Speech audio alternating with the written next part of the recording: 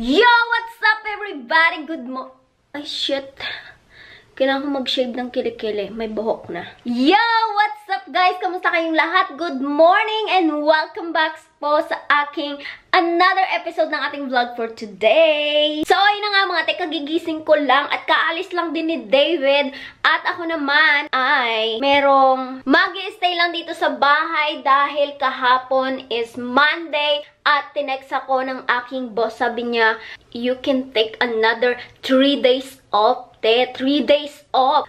OMG! Paano ako makakaipon at makakapag-travel? Kaya naman, nag-decide agad ako na maghanap ulit ng another job na mas better at mas madali para sa akin. Kaya naman, mga te, nag-apply agad ako at ayun, tinawagan nila ako kahapon. Pero hindi pa po ako nakakapagpaalam dito sa aking trabaho ngayon dahil sapagkat subalit gusto ko munang ma-sure na talagang matatanggap ako after ng interview bukas. Malalaman natin yan. Bali, ang ginawa ko lang mga te ay nag-fill up lang ako ng application doon online and ayun lang. Tapos na, ganun lang. And agad-agad nila akong in-email sabay tinawagan. Dahil almost 1 month na ako ditong nagtatrabaho sa trabaho ko ngayon. Pero ang oras ko mga te ay hindi siya talaga fix. Bibigyan ka lang nila ng time kung kailan nila gusto at papapasukin ka lang nila kung kailan lang din nila gusto. So, meaning, sobrang liit lang talaga ng oras na nakukuha ko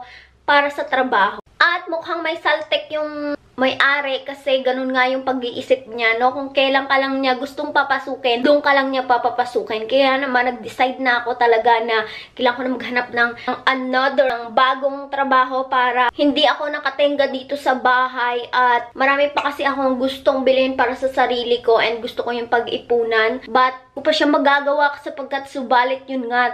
2 days lang yung trabaho. Ano daw yun, te, no? Ano daw? Kamusta naman, no? Sa 1 week, 2 days lang yung trabaho mo. 2 weeks. Every 2 weeks kasi yung sahod. Tapos, di 4 days lang yung babayaran nila. Ganun sila ka-creps. Kaya, wish ko lang talaga matanggap ako dito sa bago kong in-applyan para hayahay buhay. Para hindi na ako matenga dito sa bahay, mga te. Sobrang nakaka-bored. Ang ginawa ko lang siguro, nagtayo ng Christmas tree ko yon. Ay, hindi nyo pa pala nakakita. Tara, papakita ko sa inyo maya-maya. Maghihilamos lang ako ng aking pesla. So, bago ako ko sa inyo papakita ngayon na nga. O, ayan yung aking tinayong Christmas tree. Pero hindi pa dun malinis, no? Kukunin ko muna dito yung aking pinalamig na aloe vera dahil yun po ang aking nilalagay sa aking mukha. So, ayan. Tagal ko na itong ginagamit, mga te. Ano na, 2 months na or hindi ko na alam. Basta, sabay lang kaming bumili ni Cheche ng aloe vera and hindi ko alam kung ubos na sa kanya. Kasi yung akin, may tipid-tipid ko kasi hindi ako nakakapunta ng Austin. Hindi na kami nagkikita ni Cheche masyado. Tagal na rin. So, ayun na nga mga te, maghihilamos muna ako bago ko maglalagay ng aloe vera sa aking mukha. Kasi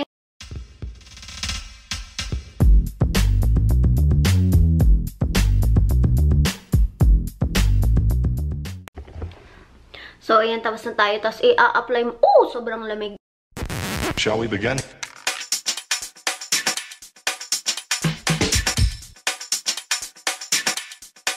Let's begin now. So, ayan mga te, ihintayin lang natin siyang bumabad yan dyan sa mukha natin. Tapos, mamaya na tayo maghilamos. Siguro mga 5 minutes natin siyang ibababad. Char. Basta bahala na. Ibabalik ko na ito ulit sa ref para lumamig pa siya at magamit natin bukas. Tayo, magti-Thanksgiving na naman at iti-text ko nga si Cheche baka gusto niyang makipag-meet sa Thursday kasi Thursday ay may work pa din ako dito sa trabaho ko pero hindi ko pa talaga sinasabi sa kanila na lalayasan ko na sila. Kasi sapagkat subalit mga day, para kung hindi ako matanggap dito, no, sa in-applyan ko, ay di, mga tayo. So, huwag muna natin sasabihin. Secret muna. So, ayan po yung ginawa kong Christmas tree. Sobrang laki ata ng ribbon, pero I like it. Yan, white.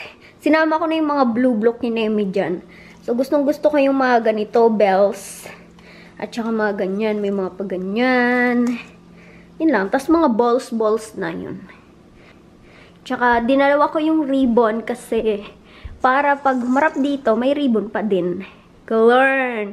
Pero parang hindi Parang ang pangit ng Christmas tree ko. Basta bahala na. Tatanggalin ko nga yung mga blue. Ang pangit. Hindi. Tsaka talaga siya. But anyway, that's life. Hindi siya hindi siya parang basta hindi ako. Bakit kasi nagsabit-sabit dyan, no? Sama-sama.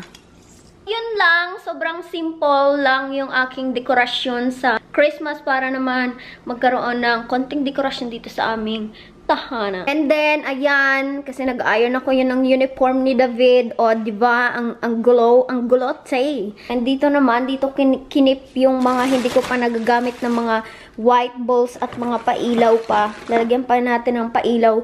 Yung nandun, kasi wala siyang ilaw, wala siyang buhay. And, ito yung aking box na inipon ko na napakatagal na panahon, no? Inipon ko talaga to kasi yan ay ilalagay ko sa box if ever na magpapadala na si David ng package sa Pilipinas. Pang Christmas gift sa Pinas. Yan. So, ayun na. I think it's time to wash out na yung face natin. Tapos, maglalagay na tayo ng cream para continuous ang pagkinis ng ating pestlock. So, yan lang ang aking, tag neto, facial routine. Ano daw? Basta yun lang yung aking routine sa umaga. Naglalagay nun ng ilang minuto lang. Tapos hilamos, yun lang. Guys, see you on my next vlog. So hanggang dito na lamang ang ating vlog. And see you maybe tomorrow. Bye-bye!